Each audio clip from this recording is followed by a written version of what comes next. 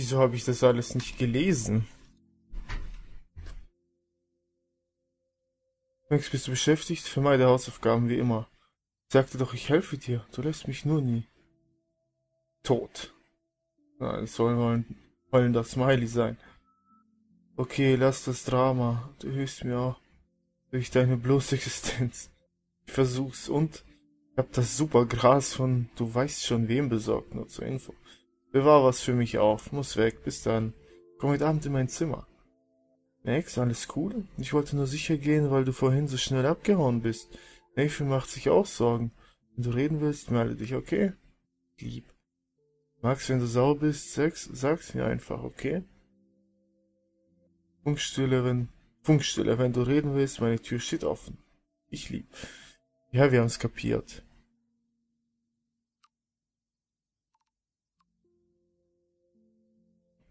Okay. Hallo Max, dies ist William. Wenn du Chloe kontaktieren willst, kannst du diese Nummer benutzen. Sie würde sich freuen, von dir zu hören. Bis hoffentlich bald. Hey Chloe, Maxine hier. Ich weiß, es ist eine Weile her, aber ich wollte dir sagen, dass ich jetzt auf die Blackwell Academy gehe. Ich hoffe, deine Nummer stimmt noch. Max is back. Blackwell? Das ist so super. Du bist klasse. Aber am besten ist, wir können wieder rumhängen.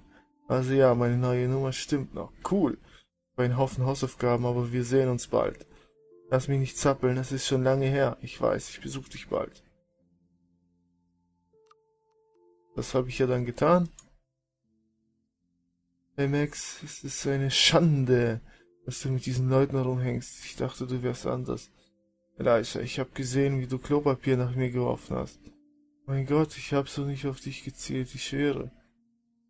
Tu's nie wieder. Sie ist eine ganz harte geworden.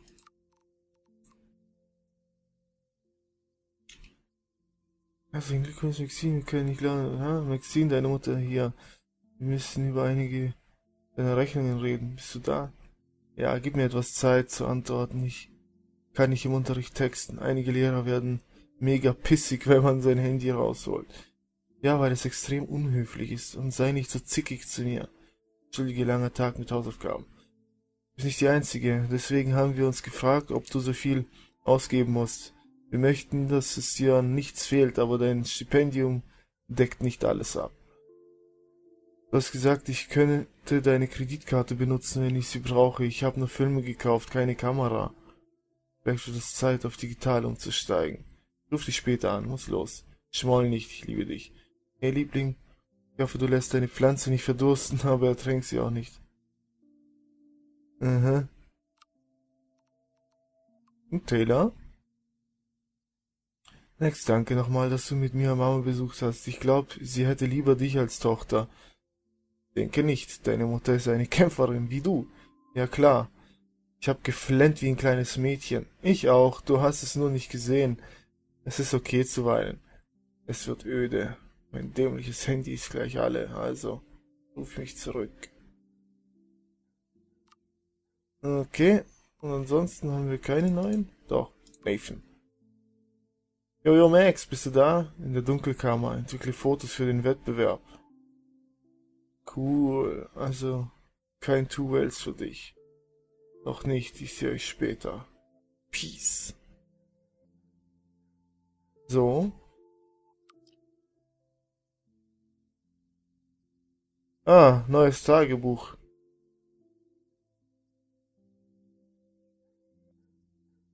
Wenn ich nur die Zeit anhalten könnte, der war gut. Zuerst Vortex. Party beginnt.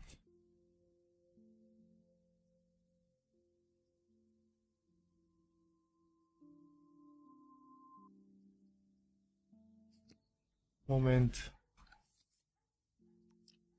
Haben wir alles gelesen? Ja. Okay.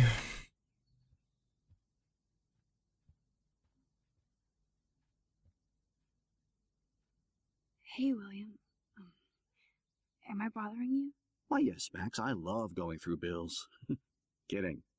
How can you bother me? I haven't seen you in forever. I know. You look exactly the same.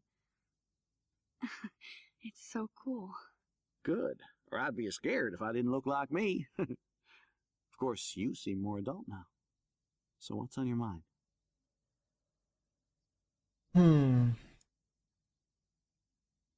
I don't know how to say this, but I'm truly sorry about what happened to Chloe. Me too. All it takes is a few minutes to change a girl's whole life. But she's alive. She's been a trooper.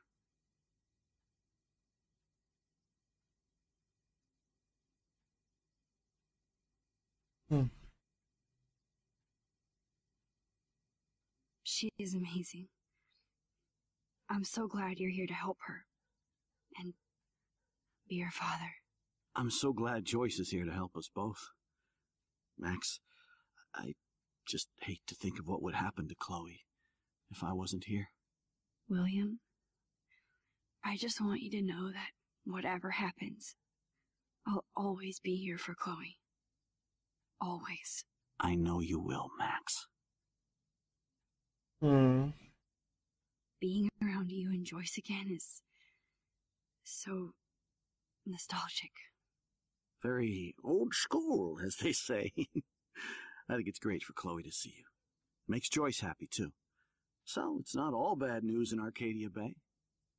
Or is it?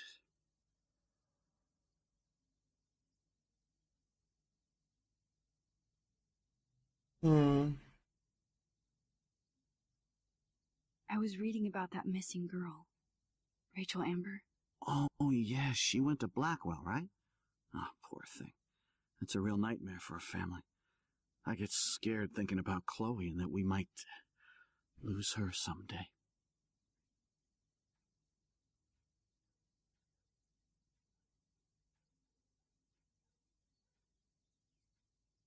The Prescott family might be bad news. What do you think about them? Evil.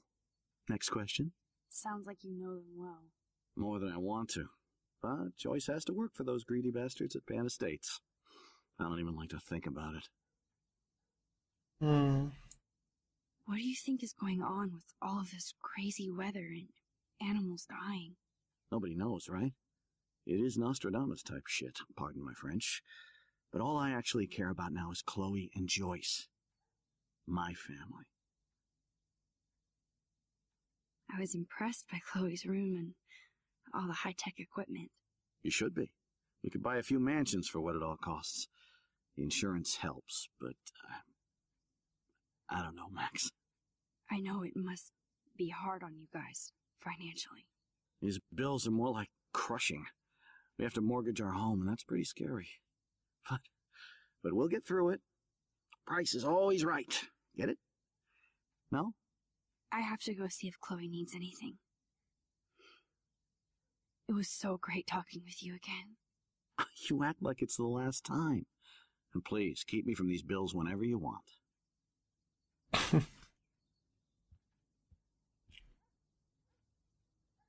These whales are just a preview of the tornado to come. And the Prescott Foundation? Jesus. Bis Arcadia Bays dienten einst als entzückender Zugang zum Pazifik und zu ferneren Gewässern. Jetzt sehen sich Anwohner und Touristen mit dem traurigen und surrealen Anblick von Grauwalen konfrontiert, die aus unerklärlichen Gründen an Land schwammen und in ihr verderben. Die Walschule wurde Mittwoch, den 9. Oktober am frühen Morgen gesichtet. Und mindestens ein halbes Dutzend Tiere fand sich innerhalb weniger Stunden am Strand wieder, entweder tot oder im Begriff zu sterben. Smartphone-Aufnahmen enthüllen keine ungewöhnlichen ozeanischen Aktivitäten oder übermäßige Verschmutzung. Derzeit studieren Ökologen und Meeresbiologen aus dem ganzen Land sorgfältig Proben der Wale und ihrer Umwelt. Die Prescott Stiftung hat im Angesicht des lokalen Ausmaßes dieses ökologische Ministerium bekannt gegeben, zusätzliche Mittel für die Forschung zur Verfügung zu stellen. Der nächsten Seite fortgesetzt. Rachel Amber is even missing in this reality. I guess I can't change everything. Rachel Amber, eine brillante Schülerin der Blackwell Academy, wurde seit 6 Monaten nicht gesehen und noch verstärkt Und doch verstärken Familie und Freunde ihre Bemühungen in der Suche nach der 18-jährigen Bewohnerin, Arcadia Base. Polizei und das FBI verfügen über wenige Hinweise und Informationen in diesem Fall, was das Interesse der nationalen Reality-TV-Show Wo sind sie hin? Weckte. Familie Amber bietet eine Belohnung für jegliche Information, die zum Aufenthaltsort ihrer Tochter führen kann. Für weitere Details kontaktieren Sie bitte, bla bla bla.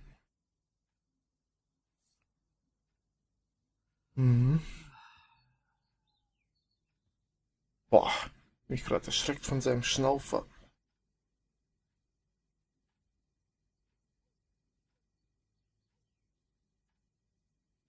Ja, wieder einen Vogel reinlassen.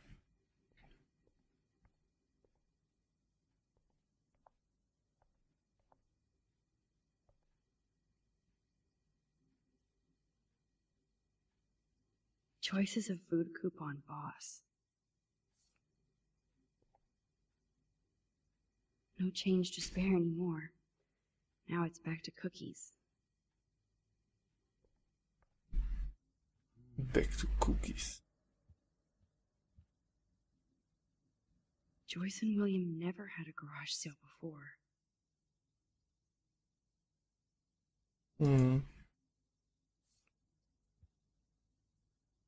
They're drowning in debt just to take care of their daughter. Such bullshit. Sehr geehrte Herr Geehrter Mrs. Price, Ihr gemeinsames Konto ist jetzt geschlossen und 6 Monate überfällig. Bitte senden Sie einen Scheck oder eine Anweisung über 2458 zahlbar an Happy Credit Card, Alter.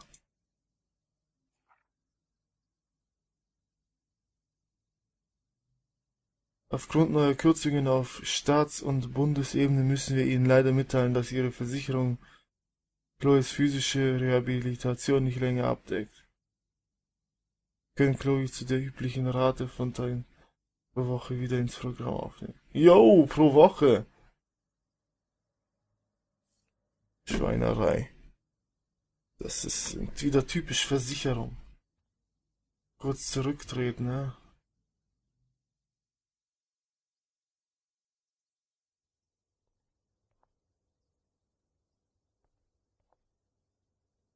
Chloe's door doesn't have a warning anymore.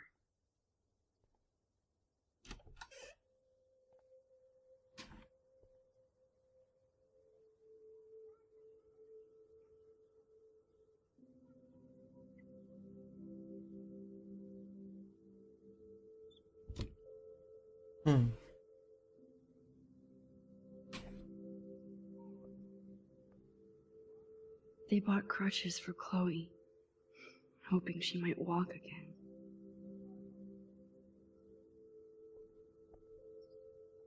Too bad Joyce and William can't get any help from the Prescott Foundation. Danke, dass du mich auf dem Laufenden hältst, was Chloes Zustand betrifft. Ich kann mir die Mühen, die du und William durchleben, kaum vorstellen. Es tut mir so leid, dass ich momentan nicht mit Geld aushelfen kann. Wie jeder andere gehe ich in meinen eigenen Arztrechnungen unter. Bitte gib Chloe einen Kuss von mir und alles Gute.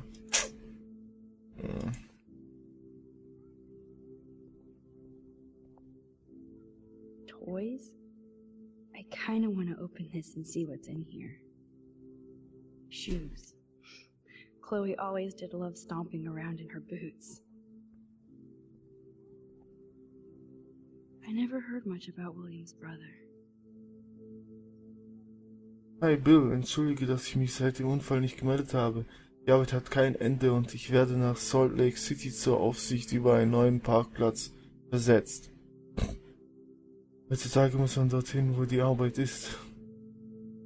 Ich wünschte, ich könnte dir einen größeren Scheck schicken, aber du kennst das hier. Niemand beschäftigt sich gern mit Geld. Vielleicht besuche ich euch nächsten Frühling. Gib Chloe und Joyce einen Kuss von mir, haltet durch, Billy. Was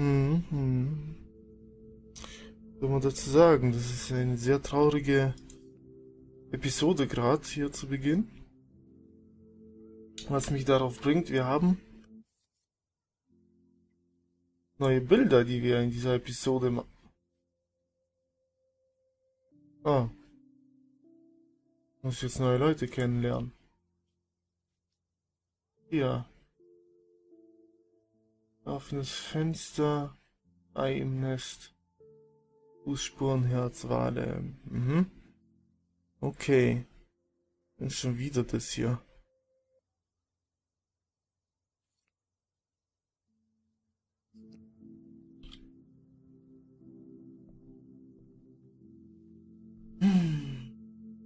I'm still overwhelmed by this new reality. And I feel so guilty for putting Chloe and her family through this. I could give Chloe the choice of keeping William alive, but that would be cruel. But then I see that they're a family. Who am I to judge?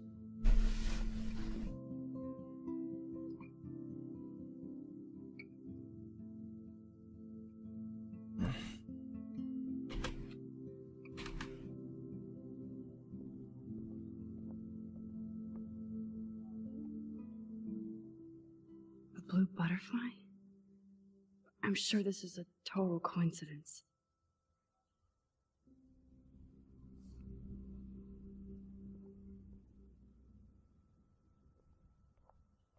Damit haben wir dieses Zimmer wohl abgeklappert.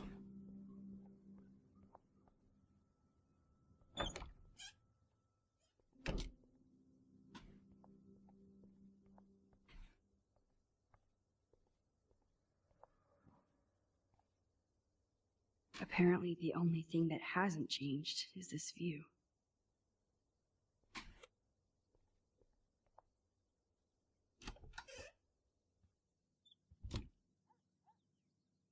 Oh, Max, it is so nice to have you around.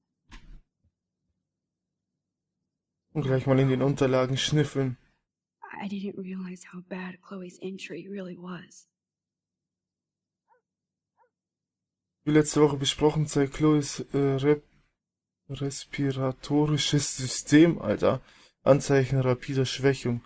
Dies ist die Ursache für ihre seit kurzem auftretende Anämie und ihre Atemprobleme. Als Arzt liegt mir ihr Wohlergehen am Herzen, aber ich möchte, dass Sie sich der Realität bewusst sind.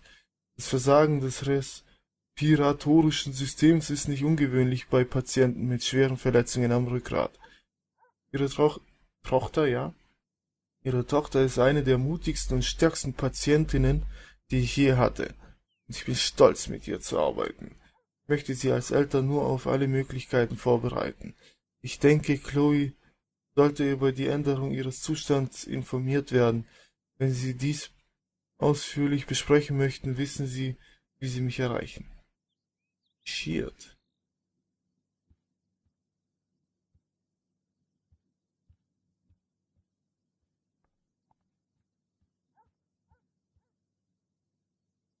Look at them. They have no idea what's in their future. Mhm. That is such a sweet shot of Chloe. I wonder who took the picture.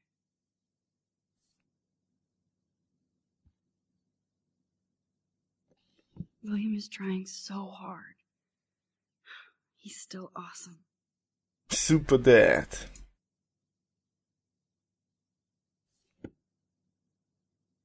Also, dann sag mal, was du zu sagen hast.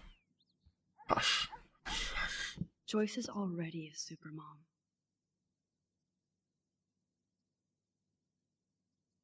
Mhm.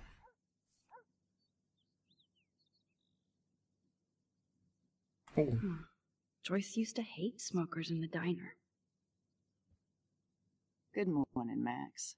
Oh, you and Chloe are so much quieter now than when you were kids. I remember. It's nice waking up in your house again. Oh, William and I love it. Finally seeing you and Chloe together after all these years. After the accident. Mhm. I have to tell you how much I love seeing you and William together again. He's been such a hero through all this. Chloe and I, lucky to have him.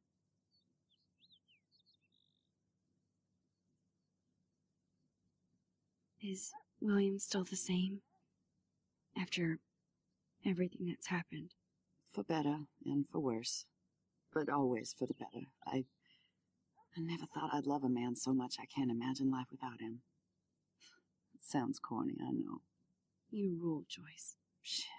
Things would be different if I did. I like how you think, kid. I wish I was a better friend.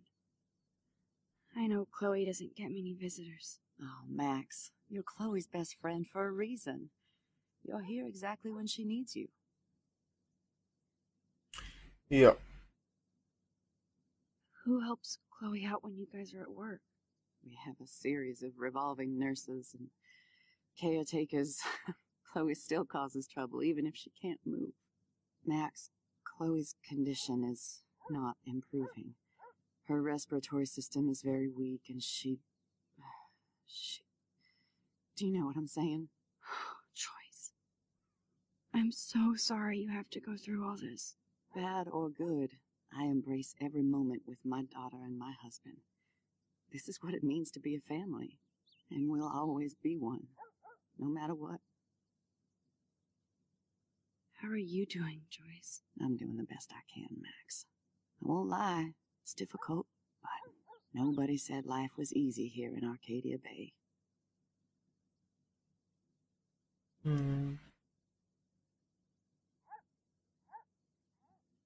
Do you know somebody named David Madsen? He, might hang out at the Two Whales. Well, that was random. Yeah, he's a bus driver. He comes in sometimes. Cute, quiet. Why? Oh, I was just curious. You always were. Nice to see that everything doesn't change. Das war. Plus, you guys have to work, too. Bill and I have no time for ourselves. We're working more than we're living. I even had to take a part-time gig at Pan Estates. Ugh. Do you know the Prescotts? I know that Sean Prescott won't be happy until he owns everything in Arcadia Bay.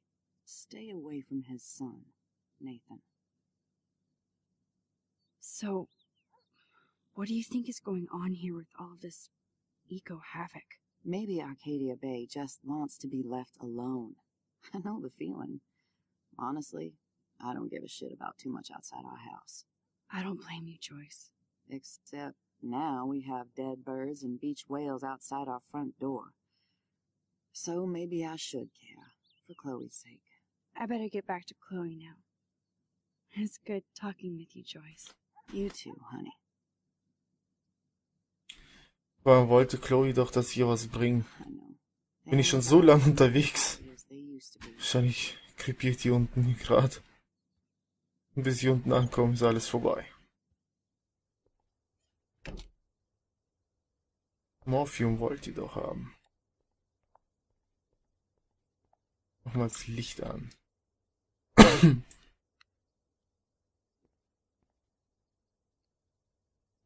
Nothing here.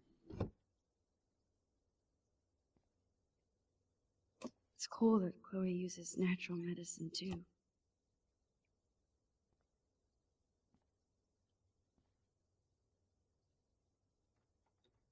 Here it is. I never thought I'd be delivering morphine to my best friend. The bathroom looks almost the same. Just more medicine.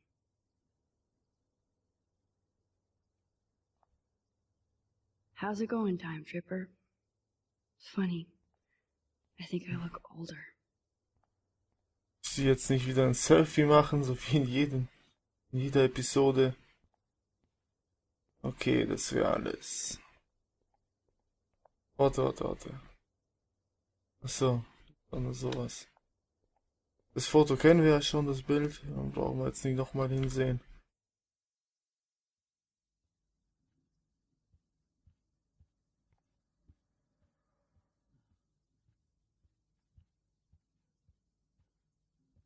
Haben wir uns hier alles angesehen? Bonjour. That's great they finally went to Paris. Okay. Damn. This is just for Chloe's basic supplies. $8.500, ey. These bills should all just say, Dear Sir, you are school. Hello again, William. Nice to see you back. So you finally made it to Paris. Oui, as they say. Not me, because I can't speak French. But it was a great experience, especially for Chloe. I can see her loving it there. You guys rock for going on a family adventure like that. She talked about going to school there, but that's not practical anymore. It's not fair, Max. I have to go see if Chloe needs anything. It was so great talking with you again. You act like it's the last time. Okay, das haben wir gesehen. So, dann müsste ich eigentlich wieder raus können. Natürlich nicht. To think that our destiny is linked to goddamn car keys. Ja, das ist wohl wahr.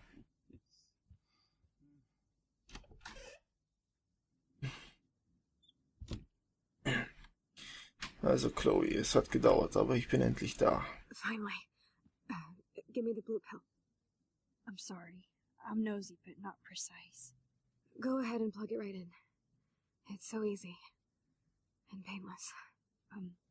Okay, but get ready to yell for your folks if I screw up. Oh, trust me. I will.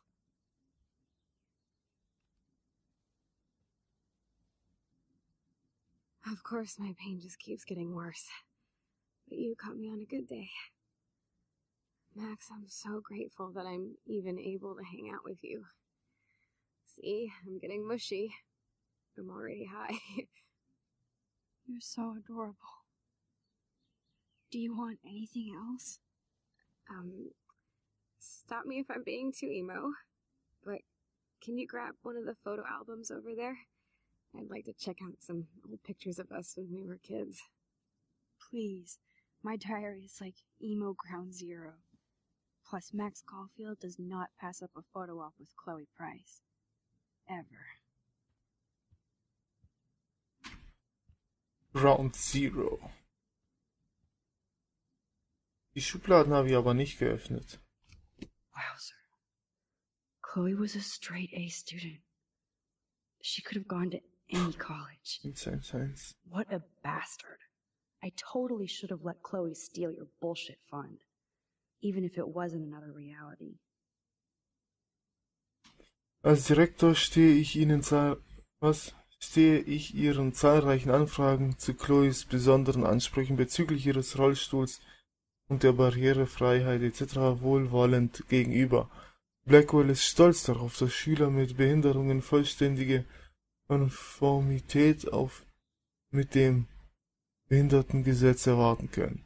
Allerdings wurden Campus und Schulgebäude von 1977 errichtet und sind noch nicht den modernen Renovierungen unterzogen worden, die zur Erfüllung der Befugnisse ihrer Tochter und ihres bedauernswerten Zustands nötig sind.